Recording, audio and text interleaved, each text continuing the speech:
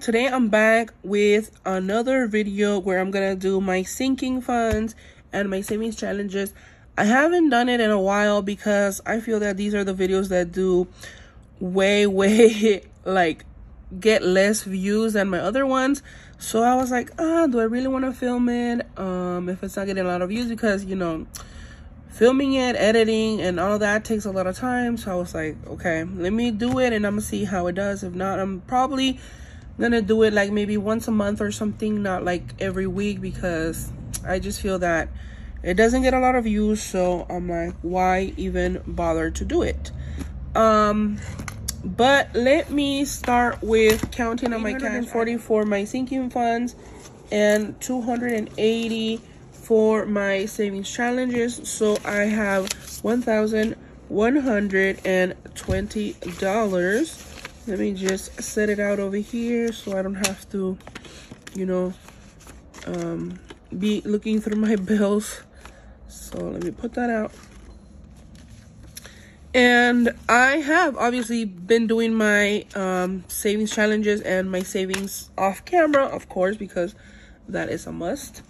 Let me start with my sinking funds. And for sinking funds, I'm gonna be adding 170. I had 680 and I am gonna have 850.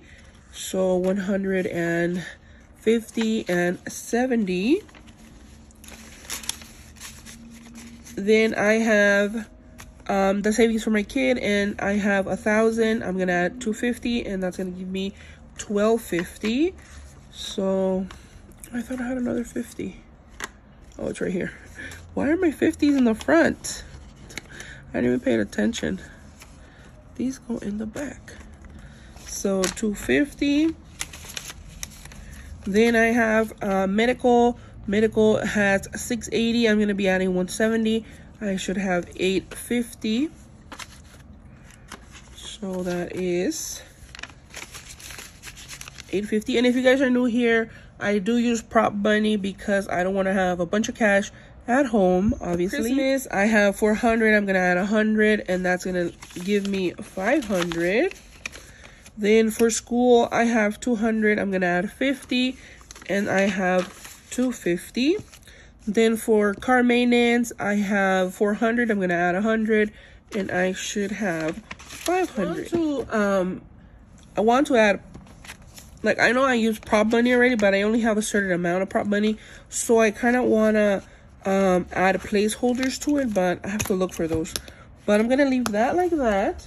Then for my savings challenges, I did finish this one, and this one was for my husband's birthday, so I'll be taking it out.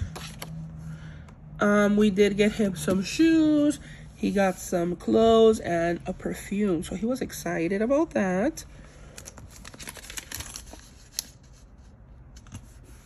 Okay, then I'm gonna start with my kids' birthday fund, and this one, my goal is to have $1,800. I'm gonna do 50. I'm gonna do 100. Where did I put my marker?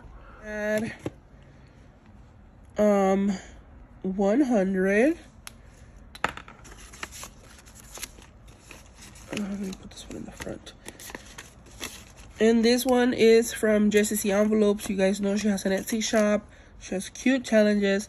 Then this one is also for my kid, but this is for his sports. So let me get a coin, of course, because I don't have one. Do this. Let's see. 25. Okay. And I was doing this where I would scratch it and then fill it up the next week, but I'm thinking I'm just gonna do it now. So I have 25. And this one, if he doesn't play soccer next season, he's probably gonna do basketball, so we'll see about that. Then this one is for my stickers, of course, and let's see, which ones do I want to use? I'm going to be adding 40. Each little Hello Kitty is $10. Aren't these so cute? And I got this one. It was a printable. I could not remember where I got it, so I can't tell you guys, but there's a bunch of cute cute printables. So this is gonna be $40. And now I just noticed that I never color in their face, and I completely color everything right now. And I'm like, why do they look different? They're not colored. Ay, ay, ay. 10, 20, 30, 40. So 40 right there.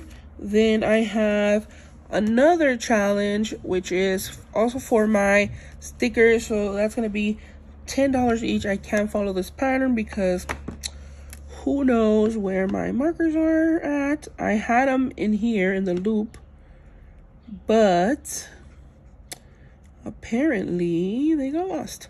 So that one, this one, and two more. Let me use this one. Like that. And I just enjoy doing these little kind of challenges like this because obviously I love stickers and stationery, you guys know that. So I always like to have that extra cash. So 10, 20, 30, 40. And if you guys are ever interested in these envelopes, I do have different options in my Etsy shop, so you guys can check that out. It's always linked down below. I love this print though. You can see the flowers have little faces, super adorable.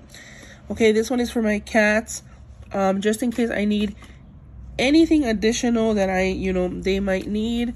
So I'm doing 10 per cat. So that is like the worst coloring ever. Don't mind it. Yeah. Isn't he so cute, this cat? So adorable. Okay, so that's 40. Let's see, let me take 10 out because I don't have any change. Then I have my Bears Beats Battlestar Galactica. I think I'm almost done with this one. Yes, $30 more and I'm done with another challenge. This one kind of took me a long time to finish, but I'm glad I'm done. This one also is from Jessyceeenvelopes. You guys should just have cute stuff. Let's see how much do I have because I should have $7.60, and I already know what I'm going to be using this for, so I'm excited that I have that money. Then my next one is, this one is the one for Elba. I'm not going to be doing this one because I ran out of money. I only have $5. And I haven't found any A-Bucks, and I haven't found any Starbucks. So you guys, let me show you something that I was working on, but I still haven't finished it. I'm like such a procrastinator, you guys. Oh my gosh. I don't know if everybody's like this, but I often get like these bursts of energy where I'm like, okay, I'm gonna do everything, and I do everything, and then it's just like I don't finish it. So I created my little box of 100 envelopes. I got the little box from Dollar Tree. These cute stickers, of course. This is from TheCoffeeMonsterzCo, these two. This one is from Dollar Tree, I believe. And I made, like, in my opinion, the cutest prints. I mean, super, super adorable. You guys know I love florals. So I'm like, let me create my own envelopes because I had been seeing a lot of these online, but I'm like, if I already have the stuff and the supplies, why am I gonna buy it? Might as well just make it. And like, these envelopes are so cute. Like, I did not laminate it. This is kind of like cardstock. It's very thick paper from Michaels. And the only thing I need to do is write the number or get little sticker numbers, like 1 through 100, so like that I can mix them up and not see. And actually print out the sheet that Jessie made for me. She was so kind enough to make it for me. I'll probably show it to you guys next time I do an update. But yeah, I made my own little 100 envelope box. I think it's so cute. It's so my style. I was trying to look for like printables that matched my style, but I didn't find any. So I was like, I reached out to her and she's like, oh yeah, I can make it.